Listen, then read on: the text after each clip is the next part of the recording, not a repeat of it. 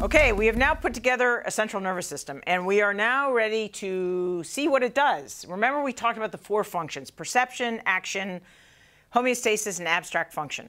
We are now going to assign those to this to the central nervous system. And before we get started, I just want to introduce this simplified diagram. This is not what the adult central nervous system of a human looks like, but it does give us the various parts, and now we can diagram it. So let me just go through this. This is spinal cord. The brainstem contains the midbrain and the hindbrain, which is the pons. The hindbrain is the pons, medulla, and the cerebellum. These are connected. The cerebellar hemispheres are connected down the middle, but I've split them so that we can see. Here's the midbrain, or mesencephalon, the diencephalon, which is going to be the thalamus and hypothalamus, and here are the 2 telencephalic hemispheres. Okay, so what we're going to do is we're going to go right through sensory, motor, homeostasis, abstract function. Let's start with sensory and motor. So the sensory inputs to the spinal cord are all the somatosensory inputs, and somatosensory means pain, temperature, touch, vibration, proprioception. That's somatosensory. Not a common English word, but one that you absolutely need to learn. So the somatosensory from the body, the back of the head, and the neck, that all comes into the spinal cord. In addition, we get a lot of information from the viscera into our spinal cord. And then there is information from our face and the oral cavity going into our throat that comes into the hindbrain. Hearing, information about hearing and the vestibular sense. The vestibular sense is where are you in space and how are you moving in space? Where's your head in space and how is your head moving in space? That's a vestibular sense. Taste comes in here. And then there's a lot of viscerosensory information that doesn't go into the spinal cord but goes into the brainstem. Okay? That comes in through the vagus nerve, which you may have heard of, one of the cranial nerves. So all of that sensory information is coming into the hindbrain. No sensory information comes into the midbrain. Vision comes into the diencephalon. Remember that the optic nerve is an outpouching from the diencephalon, from the thalamus. So that comes into the diencephalon. And then there is actually a sensory input that comes directly into the telencephalon, and that is olfaction. It comes directly from the nasal epithelium through what's called the cribriform plate into the olfactory bulbs, which are part of the telencephalon. So that's sensory. Sensory comes into every part of the nervous system with the exception of the midbrain. But in Bobby, because he had a lesion here in the pons, what he had was a perfectly fine vision and olfaction and disturbances in these other sensory functions. Motor outputs is a slightly different situation. For the spinal cord, it supports movement of the arm, movement of the trunk, and movement of the leg. That's it. Some neck movements. Neck is shared between the spinal cord and the hindbrain. The hindbrain also, the neck movements that the hindbrain is involved in are very specific. It's shrugging and turning your head. Okay? The rest of the neck movements are supported by the spinal cord. Speech and swallowing are supported by the hindbrain. So there are people that will have difficulties with speech. It's called dysarthria, and difficulties with swallowing called dysphagia. These can be caused by hindbrain lesions. Facial expression, very important to humans. We make facial expressions. We communicate way more with facial expressions than with words, with the semantics of words. If I say something to you, depending on what my face, how my face appears, you will interpret that those words very differently. So I'm communicating more with my face than I am with the semantics of my speech. Facial expression is very important. It comes out of the hindbrain. Gaze control is a shared function of the hindbrain and the midbrain, and they share it in a very specific way. So the hindbrain is responsible for gaze that goes left-right, and every other direction is supported by the midbrain. Chewing is another activity that is supported by the hindbrain. So when Bowlby had his lesion, it was in the rostral hindbrain, and it affected all of this. So he couldn't do any of that. And in fact, the lesion impaired his midbrain control of gaze control also. So in the midbrain, control of gaze control allows you to move your eyes up and down, but because the eyelids are absolutely critical to, if you look up and you don't put your eyelids up, it's the same area that controls both your eyelids and the movement of your eyes, the extraocular muscles. So the only thing he had left was one piece of gaze control that was controlled by the midbrain. Now, there are absolutely no motor outputs from either the diencephalon or the telencephalon. You cannot move. There are no motor neurons there. The only motor neurons are in the midbrain for gaze control, hindbrain for a lot of different things, and spinal cord for the body. Okay, so let's move on to homeostasis. The homeostatic outputs, actually, I should have corrected this. Okay, I apologize for not correcting this.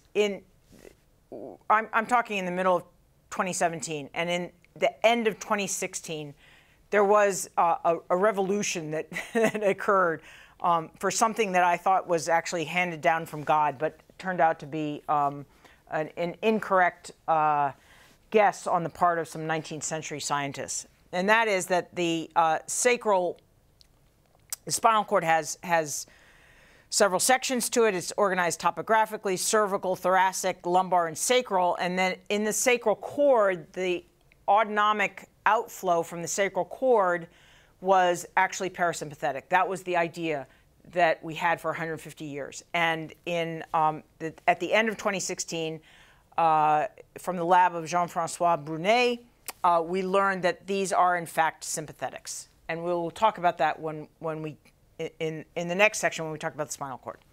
So, I apologize for that error. So these are sympathetics.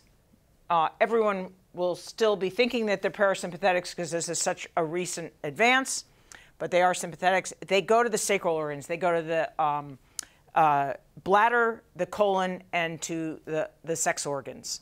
And so injury down here is going to affect voiding either urine or feces and sexual performance.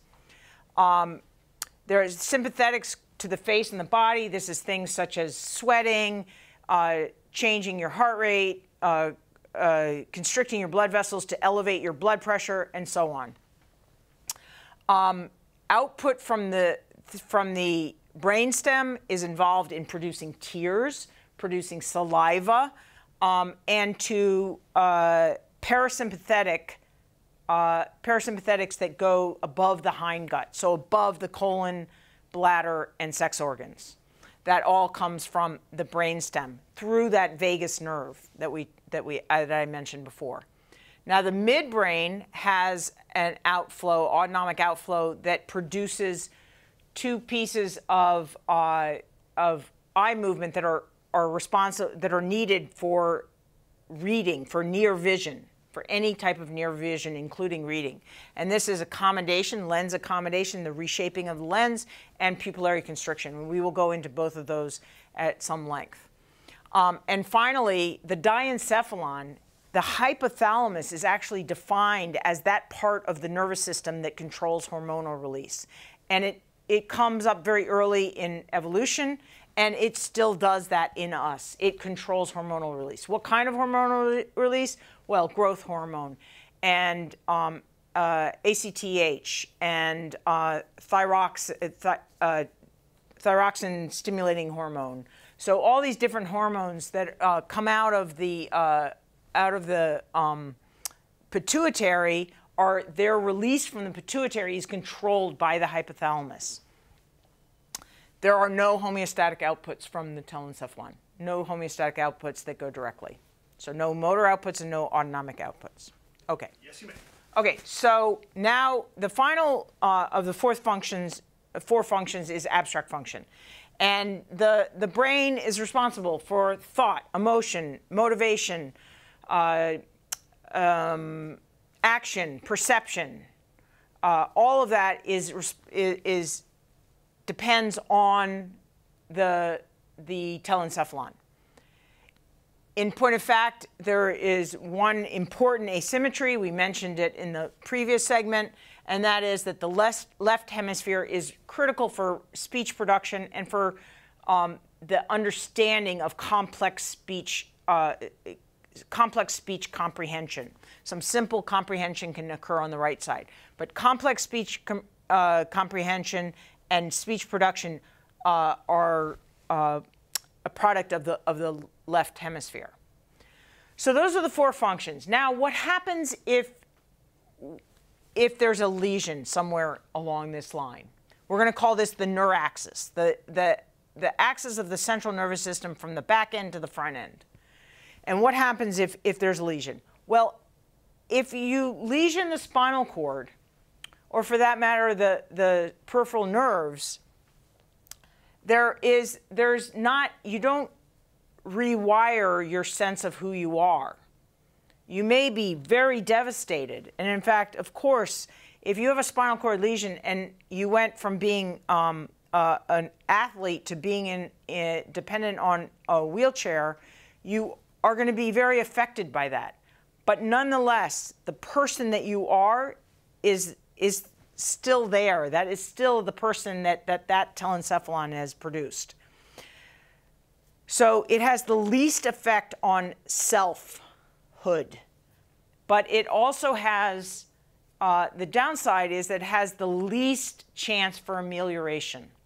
Where you are a week after a spinal cord injury is pretty much where you're going to be 20 years down. You might be able to get back one more muscle movement, or you might be able to get it back a little bit, but not much. In fact, where you are the day after is going to be very similar to where you are 20 years later. Now, that is not to say that we can't cure a spinal cord. There are a number of robotic assists, prosthetics that can be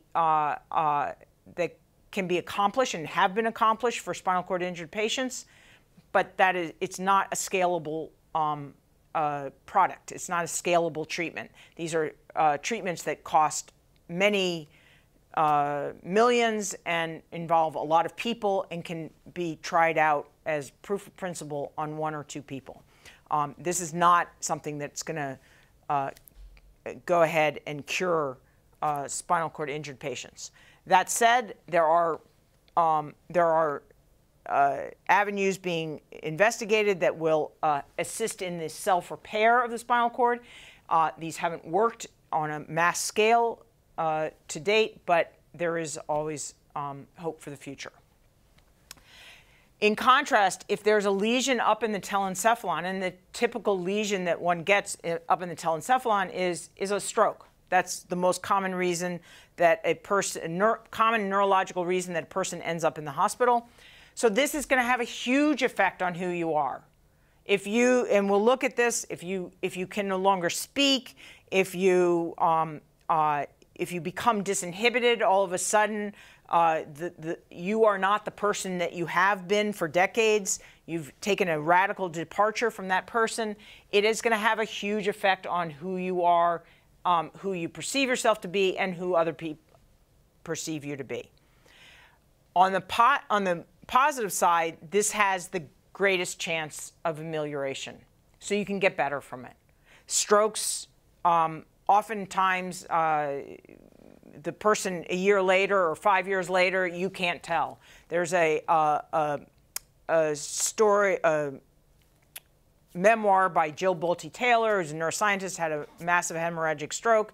Well, she actually narrates it on Audible, and I listened to her narrating it, and she couldn't, right after her stroke, she couldn't do that.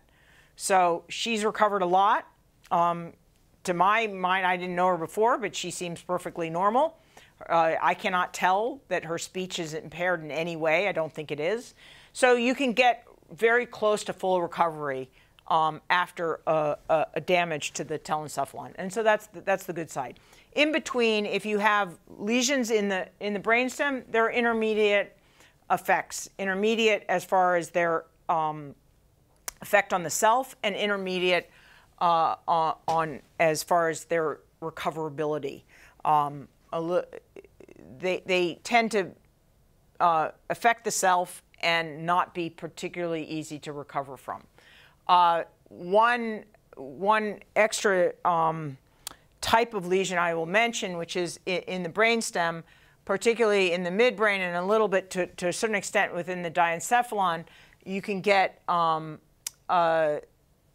lesions that impact the state of arousal, so that you're fine if you could wake up. And that has been something that has led to, in part, those patients are what is now recognized as minimally conscious state. So some proportion of the minimally conscious state patients are okay if they could get into a state of arousal. Okay, so now what we're going to do is, this gives you a broad overview of where we're going. We're going to start with the spinal cord, then we're going to go to the output from the brainstem, the cranial nerves, then we'll talk about the brainstem, and then we'll talk about the forebrain, and that'll be that for anatomy. Oh, well, then we'll talk about plumbing. Okay, great.